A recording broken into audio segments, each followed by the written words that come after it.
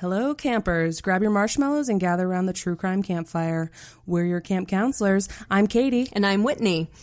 And we're here to tell you a true story that is way stranger than fiction. We're roasting murderers and marshmallows around the true crime campfire.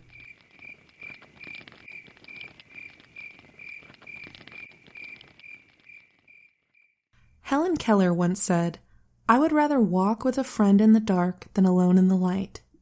Friendship, when it's done right, is one of the joys of life.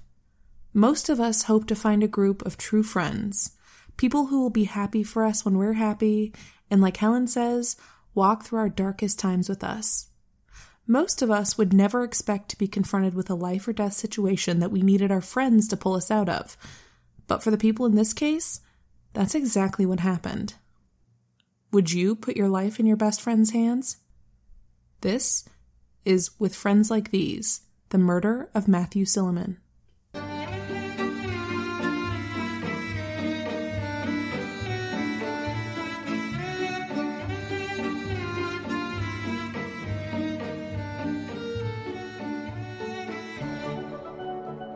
So, campers, we're in Apex, North Carolina, December 3rd, 2008. 911 received a call from a woman who said she wanted to remain anonymous. She said, "There's a body, a young man, in an abandoned trailer outside town." The caller gave directions to the trailer and then hung up, apparently not willing to identify herself or how she knew about any of this. So, dispatch sent a couple of patrol officers to investigate. They easily found the trailer based on the mystery caller's directions. It was a nice double-wide, but it looked like it hadn't been lived in for quite a while. The grass was all overgrown around it, and it looked abandoned. As the officers approached the trailer, the hairs on the back of their necks stood up. In the side yard was a big hole in the ground, full of rainwater. A hole very much the shape and size of a shallow grave. One of the officers picked up a stick and kind of poked around in the hole long enough to feel sure that there was no body under the water, and then they proceeded into the trailer. Inside, they found what looked like the remnants of a small gathering. There was an empty bottle of red wine and a few empty wine glasses on a table, along with discarded food wrappers, cigarette butts, incense, and ashes. Then there were 2 vials of liquid diazepam, the generic name for the sedative Valium, and 2 250-milligram bottles of potassium bromide, the label of which read, "For veterinary use only." A veterinary sedative? Weird. There was also an empty pill bottle from a local pharmacy. Its label read hydrocodone, an opioid pain reliever. Huh. Next to the drugs lay some plastic tubing, a few syringes, and a needle. Somebody had been having quite the party. The officers also found an odd array of other things. Plastic trash bags, 2 knives, a roll of duct tape, Polaroid photographs of the inside of the trailer itself, and a video camera with video of the scene as well. Creepy. And strangest of all, 4 books on the tarot, cards that people can use to gain mystical or spiritual insights into their lives and futures. A deck of tarot cards was laid out on a table as if someone had been giving a reading. The death card lay in a prominent spot among the others. Gave the cops an eerie feeling. They explored the trailer, poking their heads into the bedrooms, the kitchen, and then, in the bathroom, they found what they'd been sent there to find. A sleeping bag lay on the floor. It was zipped all the way up, and there was a suspicious lump inside. And when they unzipped the bag, they found the body of a young white male. He had a clear plastic bag secured over his head with a zip tie and duct tape over his mouth. He was bound at the wrists and ankles with more zip ties. The officers noted what looked like a bloody wound on the back of his head. Rigor mortis had set in, so it was obvious the guy had been dead for some time. One of the officers happened to be carrying around a picture of a 17-year-old boy who had gone missing a little over a week earlier. He checked the body in the sleeping bag against the picture. It was him. High school junior Matthew Silliman had been found, but certainly not the way people who loved him had hoped he would be. Matt was pretty much what you'd find in the dictionary if you looked up the phrase all-American boy. Smart, blonde, friendly, handsome, an Eagle Scout. His parents had adopted him as a baby, and they just adored him. Matt had a girlfriend, Michelle, who by all accounts he was goo-goo over, and vice versa. She was just as golden a girl as he was a boy. Artistic, blonde, popular, got along with her parents. They were super cute together. A perfect match. So, of course, investigators got called in, and they brought in Matt's parents to make a positive ID. I can't even imagine what that would be like. And I don't wanna, so I'm not gonna. Yeah, me neither. Matt had gone missing the night before Thanksgiving. He'd gone to meet his girlfriend, Michelle, and he just never came home. Oh, God. They'd been frantic ever since. Instead of sitting down as a family for Thanksgiving dinner, the Sillimans had spent their long weekend filing a missing persons report and frantically calling everyone they could think of, trying to find him. Now, the bottom had fallen out of their world. Matt's parents couldn't imagine who would want to hurt their golden boy. Everybody loved Matt. He was everybody's best friend. One of those rare folks who really care about other people and will go out of their way to help them. The autopsy showed that Matt had died from asphyxiation, the plastic bag, but he'd also been hit in the back of the head with a blunt object, possibly a hammer or a crowbar, and dosed with Valium and horse tranquilizer. Jeez Louise. He'd vomited into the duct tape covering his mouth. Ugh. And this is so bizarre. Someone had written on him, "I love," in all caps on one arm with a Christian cross and the word "fail" on the other. What the hell? That's so weird. It's creepy. That plus the tarot cards in the living room of the trailer made investigators wonder if this was some kind of ritual or culty killing. It had that feel about it. Definitely. Since Matt's parents said he was last known to be with Michelle, the investigators hauled her in. At first, they didn't tell her they'd found Matt's body. All she knew at this point was that her boyfriend was still missing. Michelle was polite and cooperative, and she seemed genuinely worried sick about Matt. She told them that although they'd worked it out for the most part, they'd been fighting quite a bit in recent weeks. Their fights were almost always about Matt's history with another girl. A girl named Allegra Dahlquist. Despite being named after an allergy medication, Allegra Dahlquist had it going on. She was beautiful with dark hair and pale skin and startling green eyes. And she was talented, too, a bit of a fashionista. She liked designing and sewing her own clothes with a kind of goth aesthetic. Her friends said it seemed like Allegra was in, as one girl put it, in that FU stage of life, trying to, quote, find herself. We've all been there. The boys at school were crawling all over her, but Allegra was taken. She was dating Ryan Hare, a charismatic, popular guy who was kind of the center of their group of friends. Ryan had been in some trouble the year before and got kicked out of school. Why, you might ask? Well, for shooting at a school bus with a paintball gun. Yeah, good times. He'd opted not to go back to a different school and had just been working at a sub shop instead. Ryan had quite a hold on Allegra, but then Ryan had a hold on just about everybody. He just radiated cool, the type of guy who was always coming in hot with something big and dramatic and entertaining going on, some idea for how to have fun or stir shit up. What small-town teenager doesn't love a guy like that, right? You know, something to do other than watching that Texaco sign turn around. Yeah, there are 3 activities in rural towns: sportsing, drinking in a cornfield, and watching signs move. Sometimes you do all 3 at once. Oh, slow down. Trust me, I went to college in one. That is literally what we did. You're forgetting about cow tipping. And I grew up in a small town, too. And getting pregnant. Those are the 5 things. Oh, and getting pregnant. Yeah. Yes. All right, so Ryan got bored easily, hence shooting at a bus with paintballs, I guess, and he couldn't tolerate boredom. For Ryan, boredom was kryptonite. So he made sure something was always going on. Oh my God. What have I said in the past, y'all? If you're bored, you're boring. Yeah, my grandmother used to say that, too. So we'll come back to Ryan, but let's get back to Allegra for the moment. So in addition to school, Allegra helped her mom with the family's pet sitting business, and she rode horses competitively in those equestrian competitions. She was really good at it, and she loved her horses. Her family was well off. People liked her. But despite having so much going for her, Allegra had some mental health issues going on, which of course is not at all uncommon for teenagers. She had problems with depression and anxiety, and when her parents found out that she'd been self-harming, so she was cutting herself, they checked her into an inpatient facility called Holly Hills for some treatment. Now, this is how she ended up bonding and having an affair, if affair is the right word for a high school kid fooling around on her boyfriend, with Matt Silliman. The word du jour is entanglement, thanks to Will Smith's wife, Jada. Ew, I hate it. Okay, so... reminds me of Paltrow and her conscious uncoupling. It's exactly like that.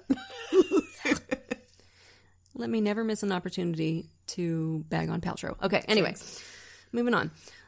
Matt had had his own issues with depression. In fact, the previous summer, he'd freaked everybody out by making a bizarre series of posts on social media and then attempting suicide. Now, the suicide attempt was less about wanting to die and more about letting his family know, I'm in trouble, I need help. And Matt's parents had gotten him help, straight away. Also at Holly Hills, where Allegra now found herself. And since he came out of Holly Hills, everyone agreed that Matt had been doing 100% better. He was getting excited about stuff again. They'd gotten his medications right. He was thinking about the future. He was happy. But he'd never forget what it was like to be in that dark pit of depression, so he related to Allegra, and he wanted to help. He was that kind of kid. And while she was at Holly Hills, he visited her every day. So it probably shouldn't surprise anyone to hear that after a week or two of those daily visits, Matt and Allegra caught feelings for each other. One night, they got busted by Holly Hill staff for sneaking up to the roof to have sex. Ooh, très romantique. I'm sure for Allegra it was a welcome distraction from what she was going through. I don't know where big shot boyfriend Ryan was during all this, by the way. Like whether he was also coming to visit her every day or not. Maybe he was just too busy with his new career as a sandwich artist. I don't know. But Matt was definitely visiting her every day. So this thing between Matt and Allegra quickly flamed out, as teenagers' romance tend to do, but not before rumors started flying. And then, right about the time that Allegra got released, the shit hit the fan. So Matt's oldest friend was this kid named Adil Khan. Adil was known as a sweet kid, kind of shy, kind of eager to please. He was one of those kids who desperately wanted to be one of the cool cats, but just didn't quite know how to get there. See, I never wasted my time caring. Right. I didn't care about being cool. I've literally never in my life given a shit about being cool, which I'm not saying that in a like humble braggy way. I really like. I'm just awkward and I own it. Yep, you got to. Yeah. So anyway, I guess I shouldn't say never. When I was in like elementary school, Sure. I cared. But beyond that, like by the time I got to high school, I was just like, okay, I'm weird, whatever. So anywho, he didn't know how to get in with the cool kids. He couldn't really talk to girls. He was kind of socially awkward. He'd gotten bullied a little bit at school.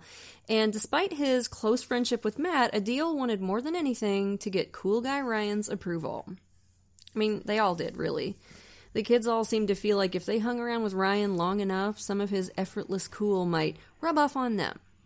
That and the eye-watering musk of Axe body spray, of course. Yeah, Axe body spray is actually the gateway drug to misogyny. Well, and punching holes in the drywall, obviously. So, anywho, one night when the two of them were hanging out, Adil told Ryan about Matt and Allegra's little fling. Which, I mean, if one of my friends was cheating on their spouse or significant other, I'd probably do the same thing. It's not like I approve of cheating, but my motive would be to spare my friends from greater pain down the line. Sure. Adil's motive in narking on Matt and Allegra seems to have been a little bit less noble. Adil just wanted Ryan to like him. So, of course, Alpha Dog Ryan flipped right the fuck out. He was pissed. Furious. He promptly dumped Allegra, who was completely devastated. One of Allegra's friends has described her as one of those people who tends to fall in love with anybody who shows her attention. Despite her beauty and talent, she was an insecure girl. And now she'd lost Ryan, the bad boy all the good girls wanted, and she couldn't have Matt now because he was already with his new girlfriend, Michelle. Allegra had gone from feast to famine in one fell swoop, and she Ouch. did not like it. And to make matters worse, the whole kerfuffle had created all kinds of weird tension in their friend group. You know how that is, right, campers? Yeah, you remember how crazy close your friend group was in like high school and college? I mean, I'm still close with my friends, but once you all start getting out of school and starting careers and getting married and, you know, maybe having kids and all that razzmatazz, things just kind of tend to change a little bit. You're not quite as knitted up together, not quite as involved in all the tiny little minutia of each other's business, you know, well, except for you and me, obviously, because we text each other about what we're having for lunch, like literally. Yeah, I think I forgot to tell you, I had leftover hot chicken and potato salad for lunch today. That hot chicken that made your whole face go numb? Yeah. Girl, why are you a glutton for punishment? Other night she's texting me, my brother made me eat this hot chicken and my whole face is numb and now you're just doing it to yourself. It's, you know, we like, as humans, we like spicy food for a reason. It releases serotonin. The heart wants what it wants. So we do it, but, you know, not necessarily most grown adults. Yeah. But when you're young, it's all pretty intense, and it's a delicate ecosystem. One little disruption, like friend A cheating on friend B with friend C, can throw the whole thing into chaos. And suddenly everybody's picking sides, and everybody's pissed off at everybody else, and, I mean, it can be a shit show. Exactly. That's what was going on with Matt's friend group once everybody found out about their little indiscretion. God, you'd think these people were getting married or something. Right, it's high school, nerds. It's like they say in that movie Clerks, like, that's what high school's all about. Bad food and infidelity. Chillax, children. Jeez. And Allegra was not okay. She was pining over Ryan, and she was also really hurt by how quickly Matt had moved on to another girl, which just cracks my shit up. Because you were moved on. You had a boyfriend. You were just... I know, you have a boyfriend. You were cheating on said boyfriend. Oh, What are you pissed off about now, Allegra? She just wanted him to be hung up. Allegra begged and begged for Ryan to take her back, and the thing was, as pissed off as he was with Allegra, he was still infatuated with her too. His ego had taken it on the chin when she'd cheated on him with Matt, but it was also pretty fun for him to have her begging and pleading for him to take her back. Oh, don't you know? What kind of egomaniac doesn't love that? So, after he'd punished her for a little while, Ryan agreed to get back together with Allegra. And it didn't take long after that for him to reach out to Matt, too. Matt apologized profusely and sincerely. He said he wasn't sure he'd ever forgive himself for what he'd done to his friends and how he'd created all this tension in their group. He said he wanted to do whatever he could to make it up to them, especially Ryan and Allegra. And after a little while, Ryan was cool. He was like, look, man, it's water under the bridge. Apology accepted. Bros before hoes and all that. Ryan and Matt started hanging out together again. Matt forgave Adil for ratting him out. Allegra seemed cool with Matt dating Michelle. There was peace in the valley. Except... So, we said we'd come back and give you a little bit more info about Ryan, right? Well, Ryan and his pathological aversion to boredom had gotten into a little bit of a pickle. Specifically, he'd gotten involved with this dude named Roger Pollard, who was Bad News Bears. Yeah, Roger was older, in his 20s. Which is a red flag right there. 20-something hanging out with a high school kid? Not good. No kidding, right? And Roger was into like 17 different kinds of shady shit. Drug dealing, robbery, fencing stolen property, illegal weapons, you name it, Roger was into it. Apparently, Roger had bragged to Ryan that he was a hitman, too. Though Ryan said he wasn't sure if he believed that part. So, when the paintball incident happened, Ryan told his friends, and presumably also his parents, that Roger was actually the one who shot the paintballs at the bus. Ryan was just driving, and suddenly Roger started firing out the window and laughing like a maniac. It didn't save Ryan from getting expelled, because ain't no way Ryan was going to dime this guy out just to save himself from expulsion. I mean, Roger was a baddie, and Ryan's friends were all starting to get a little worried about how involved he seemed to be with this guy. For example, Ryan told his ex-girlfriend Sarah that Roger had gotten him involved in, I shit you not, bomb making. Good. Here we have another teenager, just like in the love bomb case, remember, with Marcus Tony's murder, another teenage kid making flipping bombs. Oh my god. A type of explosive called a hot box. Ryan had made them, Roger had sold them on the black market, and they'd split the cash. Ryan's friends weren't sure what else Roger had gotten him into, but they were pretty sure it wasn't anything good. And Ryan was kind of secretive about the guy, never brought him around or anything. They got the impression that it was more of a business relationship than a friendship, but Ryan did seem to spend a fair amount of time with this guy. And for some reason, when Ryan told Roger about how his friend Matt had slept with his girlfriend while she was in depression treatment at Holly Hills, Roger wigged right the fuck out. Now, who knows why? Maybe Roger had a similar incident in his personal history, like a friend who betrayed him and stole his girl, or maybe he thought Matt was taking advantage of a girl who was not mentally well or something. I don't know. For whatever reason, Roger just became fixated on Matt, and what a piece of shit he was for doing the dirty on his little protege Ryan. And he just stewed about it, brought it up all the time, confusing the hell out of Ryan, who couldn't understand why he cared. And then finally, one night as they were driving around on some shadowy errand or other, Roger turned to Ryan and said, "You need to kill him." And Ryan's reaction, of course, was like, I'm sorry, what? But to Roger, this was icily logical. Look, Ryan, if you don't kill this guy, you're sending a message that people can walk all over you and you'll just lay down like a little bitch and take it. How do you ever expect to get respect if you don't make an example out of this clown? Plus, it'll show your girl what'll happen if she ever steps out on you again. Okay. Wow. So Ryan pretty much felt like he'd been kicked in the head.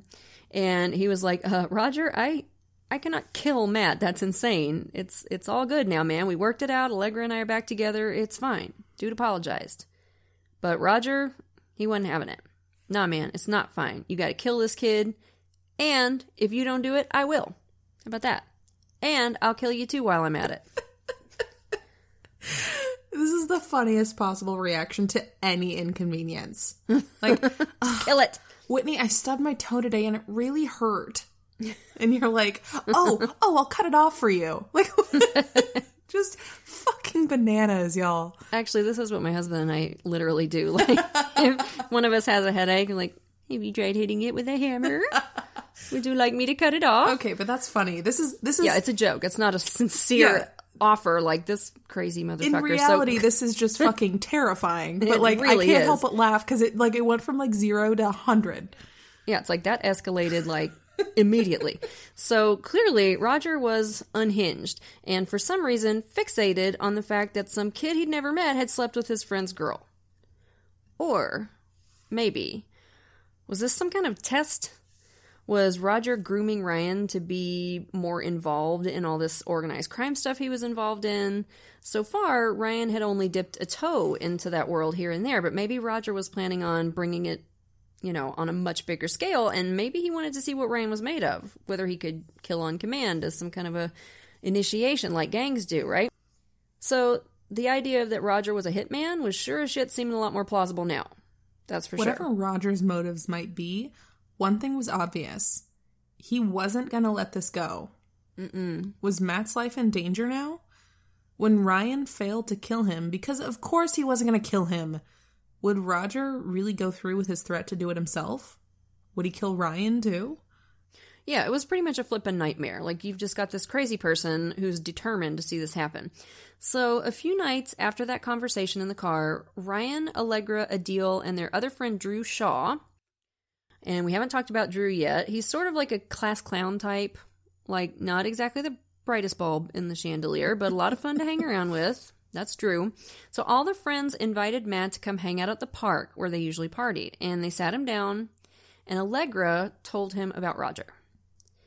And I assume that Matt must have thought it was a joke at first, but then they were all so serious and so, like, obviously scared and worried. So now, this high school junior who had just gotten his life back together after his bout with depression had to worry about some crazed maniac of a hitman coming after him. Ryan told Matt that of course he wasn't going to do what Roger told him to. He'd much rather sacrifice his own life than kill a friend. And when he said that, Allegra burst into tears, and they all tried to comfort her. It was just an awful scene. Now, campers, if any of y'all are the parents of a teenager, you need to prick up your ears here. Okay? Because despite the fact that Matt Silliman had just gotten the news that a grown-ass criminal, who at minimum we know bought and sold bombs, was after him, it apparently did not even occur to him to tell his parents, or any of his teachers, or the police, and it didn't occur to any of these other kids to do that either. So just be aware, if you have a teenager in your house, they will not tell you anything. Okay? Anything, ever. So they will lie to your face, and they will not tell you if literally there's someone trying to kill them. So keep your head on a swivel, because holy shit, good God. I don't know how many times we have to scream about this. Because instead of going to the first available adult for help, Matt and his friends put their heads together and tried to figure out a way out of this mess. I mean, obviously, they were well equipped to deal with possible violence. They were juggalos, after all. Yeah. We've kept this little detail under our hats until now, but at least a few of this crew were big fans of Detroit's own Insane Clown Posse and considered themselves part of the Dark Carnival. As most of you know, I have an infatuation with subcultures, and the juggalos and juggalettes are no exception. Oh, of course, we can't forget the juggalettes. Nope. Juggalos are what fans of the horrorcore rap band Insane Clown Posse call themselves. The band themselves, made up of Violent J and Shaggy 2 Dope, perform kitschy, violent music that I cannot stand, but is apparently popular enough to make them a mainstay for Detroit's music scene since 1989. I like that song Miracles because it's the funniest thing I've ever heard in my life. Like, we'll post it on our social media if y'all want, but I swear to God it includes the lyric, fucking magnets, how do they work? Like, meaning that they're a miracle. Yeah, they are. It's every single line of that song is like, open a textbook, please. It's like, fucking magnets, how do they work? Well, they're oppositely charged particles. Did you not go to high school? Violent J. Really? Anyway. Sorry, that song just kills me dead. It's great. Juggalos also usually mainly listen to bands that are signed on ICP's record label, Psychopathic Records, which includes such big names as Twisted, Tech Nine, and more recently, Vanilla Ice. Oh my God, Flippin' Ice. I thought he was like dead or something. No, he's just, for a while he was doing like a house renovation show on HGTV. Are you freaking kidding No, me? and I think he got arrested for robbery or something. Of course. Yeah, that's on brand. And I like Tech Nine, so this is like very painful for me to admit. Psychopathic Records. Yeah. They dress in gothic type clothes and paint their faces like clowns with black and white face paint, and have an unnatural obsession with the flavored soda Faygo, which is Detroit's answer to Fanta. They have giant music festivals called The Gathering of the Juggalos.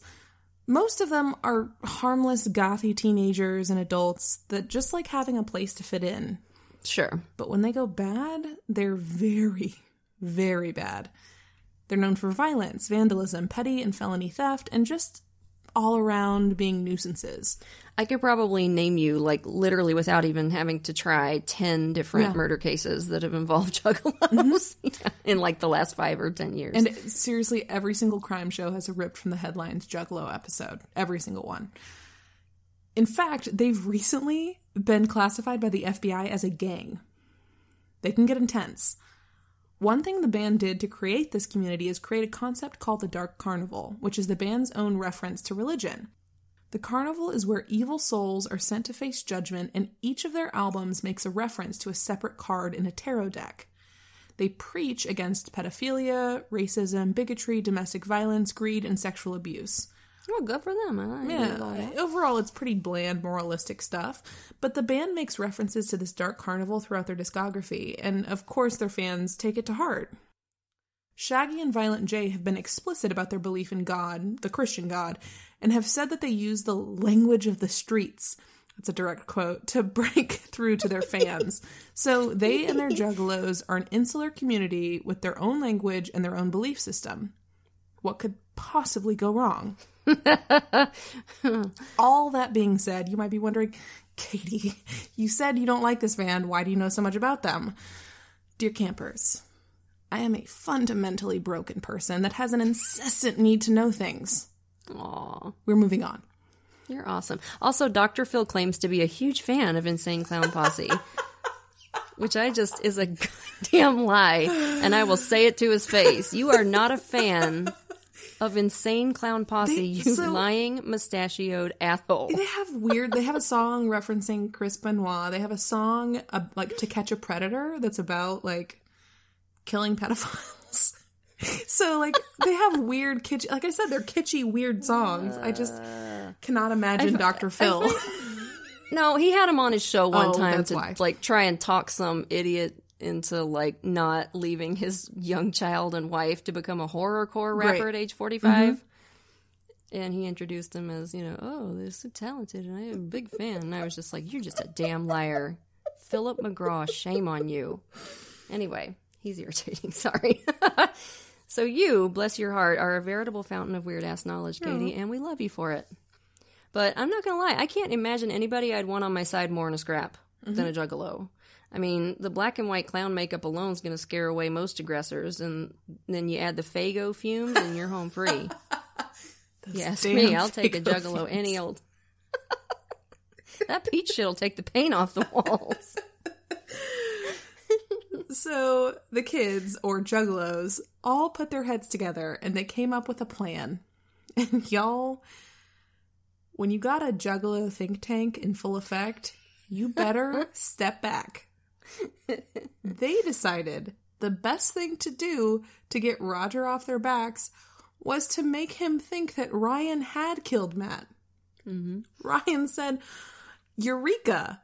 We can tell him I already did it. And Matt can lay low out of town for a while so Roger thinks he's dead." Allegra said, No, we won't just tell him you did it. We'll show him. They could fake murder Matt, she said, film it, and show Roger the tape. A plan to make Violent J and Shaggy 2 Dope proud, don't you think? Oh, absolutely. But it would take some time to throw this all together. They were high school kids. They lived at home with their parents. They needed to figure out where to do the fake murder, where Matt could hide out, all the logistical stuff. In the meantime, life went on. Matt was terrified. His girlfriend Michelle noticed he seemed troubled, but he wouldn't tell her what was up. She had a sinking feeling that it had something to do with Allegra Dahlquist. Maybe he still had feelings for her.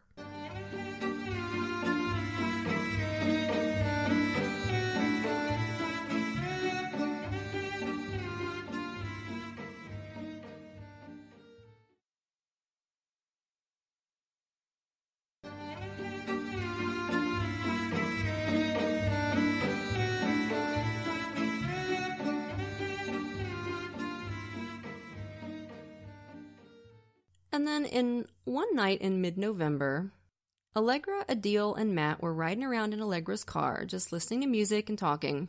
Adil apparently needed relationship advice. Matt was in the passenger seat, Allegra was driving, and Adil was in the back. And suddenly, two things happened in quick succession. Adil reached up and shoved something hard into Matt's side. And Matt heard this awful crackling sound, but he was wearing a heavy hoodie, and he really couldn't feel the thing well enough to figure out what it was. Then, out of nowhere, Ryan popped up from the back seat, quickly slipped a zip tie over Matt's head, pulling it as tight as he could. And Matt didn't even know Ryan was in the car, so this must have been completely baffling, not to mention terrifying. Yeah. Ryan was trying hard to get that zip tie to cinch tight around Matt's neck, and Matt was kind of clawing at it and saying, "Please stop, what are you doing?" And quickly it became obvious that Matt's thick hoodie was blocking the tie from doing its job. So Ryan, realizing this wasn't going to work, gave up. And as Ryan pulled the zip tie off Matt's head, Matt looked over and saw Adil holding a camcorder, filming this shit for some reason. So, of course, after he'd had a minute to recover, Matt was confused, I imagine, freaked out, and he was like, "What the fuck was that? What were you doing? Was that a stun gun?" And Allegra was like, "So, here's the thing. Don't get mad. We decided if we were going to fake your death to fool Roger, it had to look real. So we were just going to, choke you out, film it, show Roger the film of you unconscious, and there you go. Roger's taken care of." And if Matt hadn't been wearing that thick-ass hoodie, well, it would have worked. So Matt was understandably pretty shaken up, but even he had to admit it wasn't a bad idea. But he said, "Look, guys, I want to be in on the plan next time, okay?" Very reasonable. Yeah. So Allegra's parents owned a double-wide trailer way out in the country outside Apex, kind of a little vacation house. It had been sitting empty for a while now, and the friends figured it would be a perfect place for Matt to lay low until they could set up the fake murder. They'd bring him food and supplies and come visit him as much as they could until they could figure out how to execute the plan. So, on the night before Thanksgiving, Matt asked his girlfriend Michelle, who apparently still didn't know about most of this. I think he had told her Roger was after him, but didn't know anything about, faking his death or anything like that. He asked her to meet him at the park.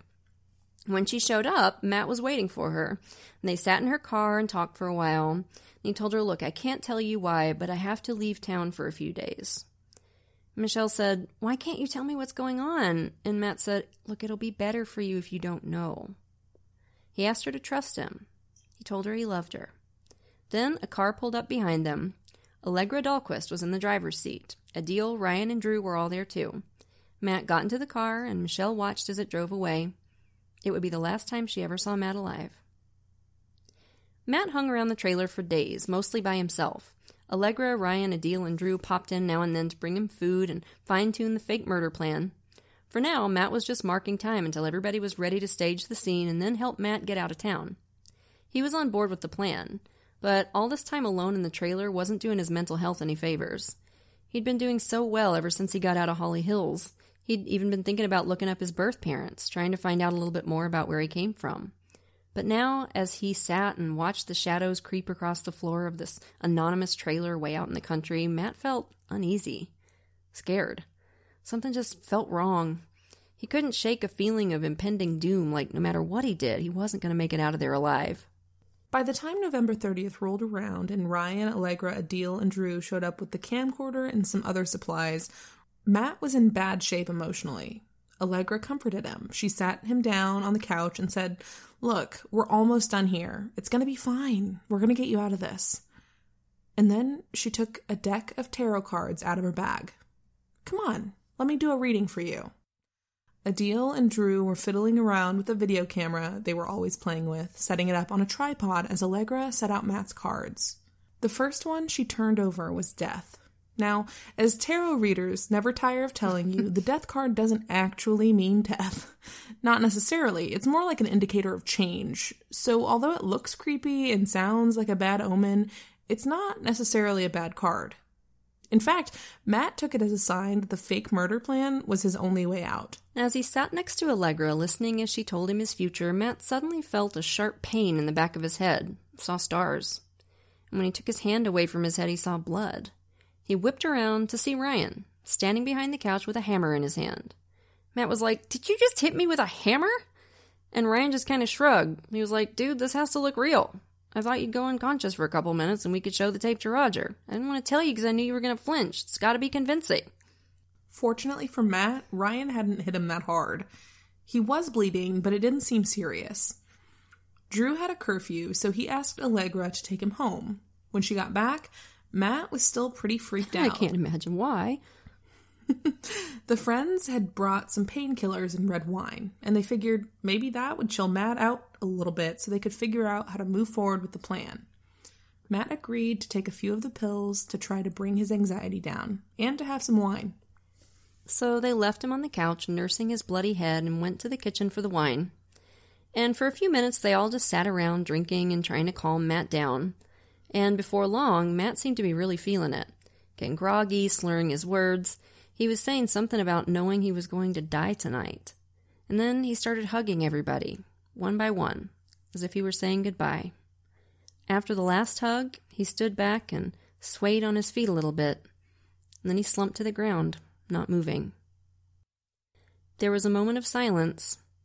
Then the three friends, Ryan, Allegra, and Adil, looked at each other, picked Matt up by the legs and underarms, and carried him together into the windowless bathroom of the trailer. They laid him down on the floor. And as they did, Matt started to convulse. You see, they'd put some horse tranquilizer in that wine they gave him. Now he was starting to overdose. Quickly, efficiently, the three friends cinched zip ties around Matt's wrists and ankles. Matt, still unconscious, started to vomit. And Adil, his oldest friend, ripped off a piece of duct tape and put it over his mouth. Matt started to choke. Allegra and Ryan sat him up, and then, working together, they slipped a clear plastic bag over Matt's head. Ryan handed Allegra a zip tie, and she slipped it around his neck and pulled, hard. But she wasn't strong enough to pull it as tight as it needed to go, so Ryan took over. And this time, there was nothing to keep them from following through with their plan. The first plan, of course, had been to kill Matt in the car, hence that shit show with the stun gun and the zip tie a week or so before. After that first attempt on Matt's life had failed so miserably, Ryan and Adil spent several evenings digging a grave-sized hole near Allegra's parents' trailer. Allegra held a flashlight for them. Plan B was on. Unfortunately for the Keystone Killers, though, it poured rain for a couple of days after they finished digging the grave and filled it to the brim with water. Couldn't bury Matt in there, at least not until the water dried up, so they made sure they had a sleeping bag to zip him into. They'd stash him in the bathroom of the trailer until they could put him in the ground. Okay, let's go back in time a couple months, because some of you might be understandably confused. See, when Ryan agreed to take Allegra back after she cheated on him with Matt, he did so with some, let's say, conditions. The main one being that they would have to pay Matt back somehow for trying to steal her away. They were all big video gamers and big fans of MySpace, which, MySpace. And they chatted with each other on both of those forums a lot. And allow me to give you a little Snapchat of their online personas, because it is too good not to share. On Adil's MySpace page, he described himself as an anarchist, and he said he believed in his own kind of justice. Oh, I can just hear the eyeballs rolling all over the world right now, can't you? Yes. Every high school student that's on the outskirts of the social circles is an anarchist. Just because you think your principal is a dick, it doesn't mean you can tear down society as we know it, kids. It's like, I don't like my teachers, therefore the purge. On Ryan's page, he spoke of, quote, attacking a world full of love and peace because they'd never expect so it. Edgy. Also, what fucking world of love and peace? What world are you living in, dickhead? You fit right in, asshole. Trust me.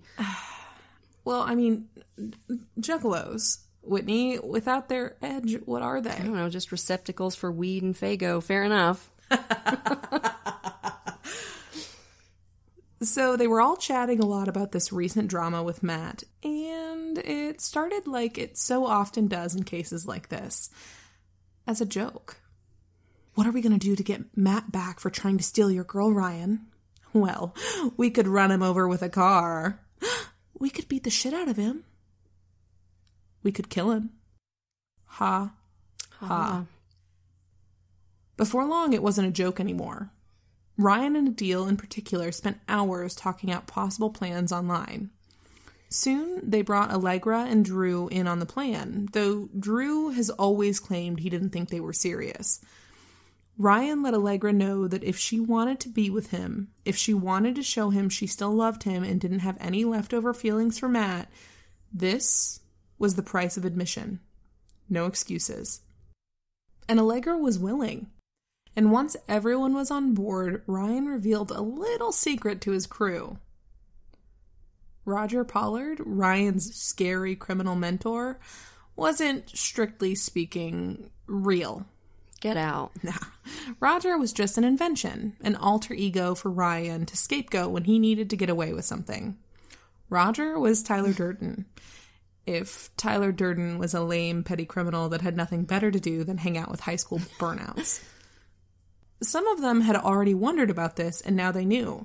Ryan told Allegra it would be her job to convince Matt that Roger was out to get him. Yeah, he probably knew that this would be kind of a hard sell. I mean, if you think about it, campers, how flippin' dumb is this, really? Like, why in the hell would some adult man, a player in the criminal underworld of Apex, which is a dumb enough idea on its own, by the way, why would he give one solitary shit about some high school kid trying to get in some other high school kid's pants? Just makes no sense.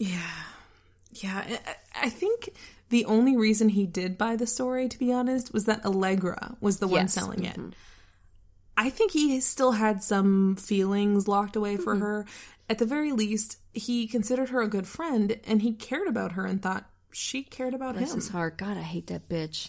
I mean, I hate all these little shits, but Allegra is in particular just vile to me. Most definitely a candidate for the True Crime Campfire Wood Chipper TM. Or the trebuchet, maybe. We could fling her into a mountain. I'm not sure which I like better. We'll think on it. I propose a True Crime Campfire guillotine for her. Ooh. And her grody Yes, little please. friends. I like that. So they all put their stupid little heads together and hatched this plan. And some of the sources we've seen said there were multiple previous attempts on Matt's life before his actual murder. But the only specific description we could find of one of these attempts was the one in the car with the zip tie and the stun gun. In the months leading up to Matt's murder, several of these dipshits were dumb enough to talk about wanting to kill someone. At a party, Ryan and Drew went on and on about all the different ways you could kill someone, including getting them so drunk and high that they pass out, making it easy to strangle them. That sounds a bit familiar, doesn't it?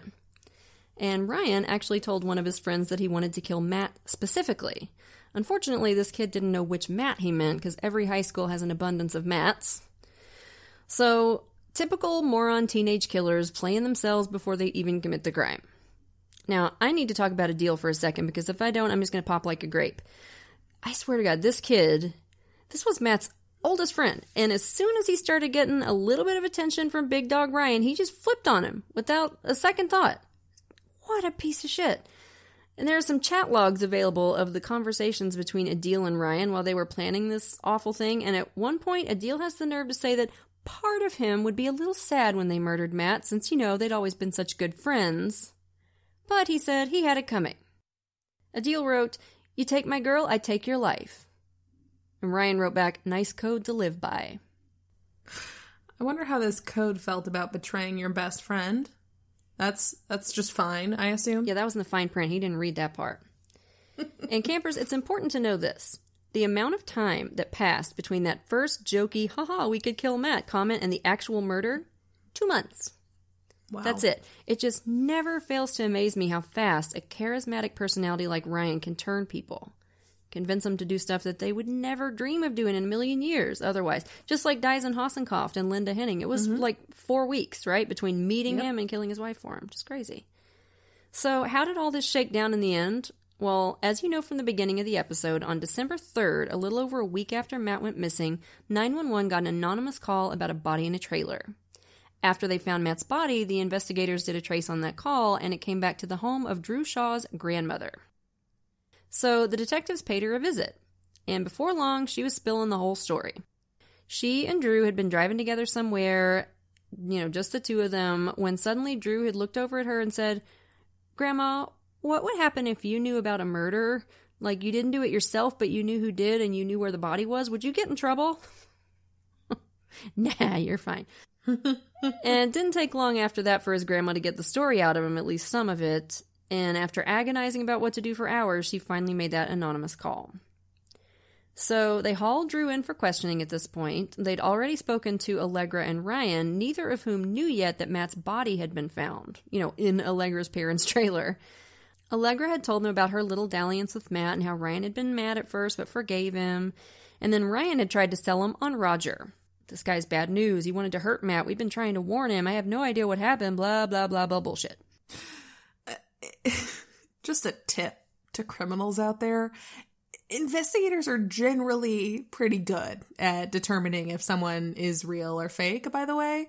It doesn't take that long to verify an identity, especially since you gave him his last name, you absolute fucking moron. I think he thought that would make it more believable, but you've given a full name, you fucking jackass. For your small ass town. Good job. That's insane. And y'all are gonna love this. Drew, who was 16 at the time and was the youngest and possibly dumbest of the group, tried to tell the investigators that he had just said all that stuff to his grandma as a joke. Oh, Drew. A joke. So somehow Drew managed to pull a joke out of his ass that just happened to match the exact location of Matt's body. Yeah. Dude, Drew, are you psychic or something? My buddy, my dude, Drew. Just know. Bless his heart. Oh, man. Right? Generally, jokes have punchlines and are funny. Not, I committed tax fraud. You've been pranked. So, very quickly, they let Drew know that, they weren't buying any of that nonsense. And Drew finally cracked. But, see, Drew wasn't at the house when Matt was murdered. He had gone home for curfew, remember? Also, he said that he was freaked out after Ryan hit Matt with the hammer. He wanted to get the hell out of there, especially when Ryan took him aside, handed him a baseball bat, and ordered him to stand outside the door of the trailer. Ryan said, "If he tries to run, hit him with this." Oh, God, so awful. It was right around that time when Drew had suddenly remembered his curfew. And this little worm went home knowing full well what was probably ready to happen to Matt. And he didn't say a goddamn word to anybody. He could have saved that kid's life. And he didn't. But because Drew hadn't been there when the actual murder went down, he couldn't tell the investigators everything they needed to know. But in a room down the hall, after hours and hours of questioning, Allegra Dahlquist finally did. In as casual a tone as you might use to order a sandwich from Subway, Allegra recounted the whole ugly story. At one point, she said coolly, "We wanted to make sure he died. We hated him. We all did." And interestingly, later on in court, she'd managed to figure out how to squeeze out some tears.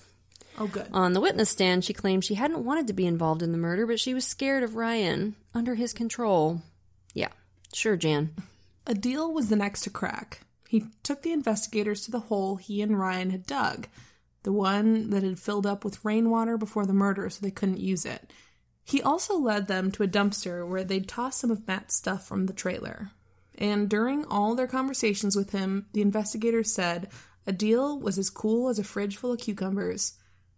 One said that talking to a deal was like listening to somebody describe a movie they just saw. Not even a movie they particularly liked, just, a movie. No emotion whatsoever, just like Allegra. Ugh, creepy little fuckers. Unsurprisingly, Ryan was last to break. But finally, after a long moment of silence in the interrogation room, he dropped his head into his hands and said he needed to die. Yeah, speak for yourself, shitstain. Anywho, Drew, Allegra, and Adil all agreed to plea deals on the condition that they tell the complete truth and testify against Ryan, who, of course, insisted, because he's a narcissist twat, on going to trial. Ryan's defense was that Matt's death was an assisted suicide. His attorney trotted out Matt's struggles with depression and his previous suicide attempt and argued that Ryan's only sin was not doing anything to stop Matt from killing himself, as if he could get himself into the flippin' zip ties and plastic bag and duct. It's just ridiculous. Absurd, but there you go. Prosecutors argued that this was a classic case of revenge murder. Ryan was furious with Matt for trying to take the girl who, as Ryan had once written in one of his online chats, was worth protecting with his whole life. Gross. Allegra had the face that launched 1,000 juggalos. Or at least 3 of them. So, unsurprisingly, Ryan was convicted and sentenced to life without parole. Allegra pled guilty to second-degree murder and was sentenced to a minimum of 30 years, maximum of 37.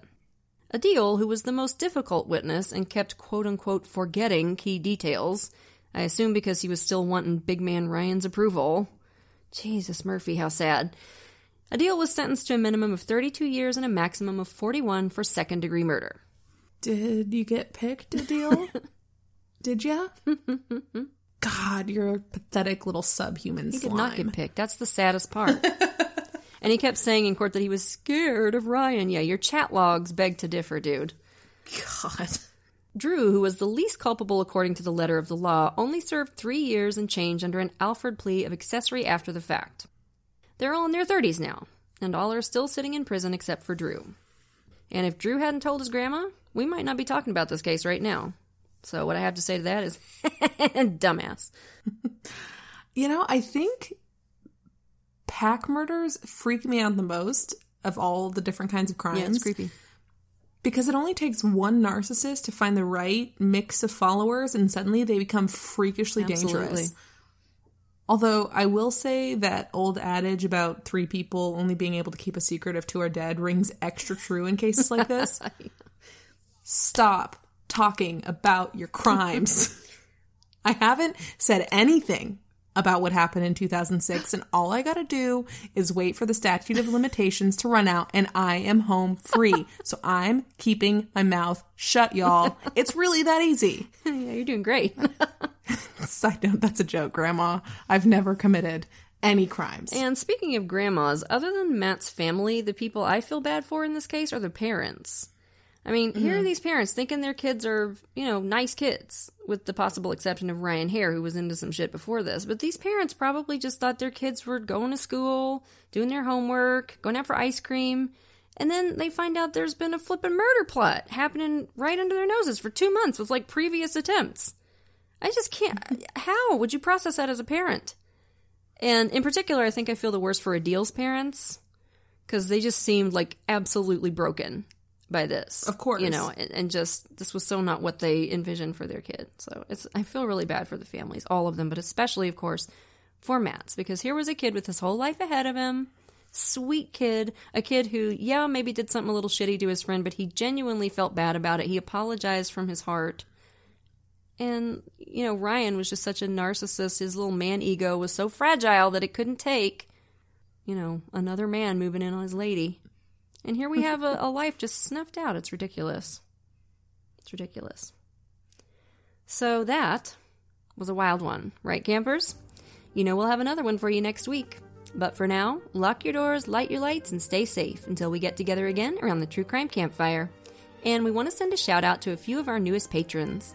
Thank you so much to Casey, Liz, Keely, and Laura. We appreciate y'all to the moon and back. And if you're not yet a patron, you're missing out. Patrons of our show get every episode ad-free at least a day early, sometimes more, plus an extra episode a month and a free sticker.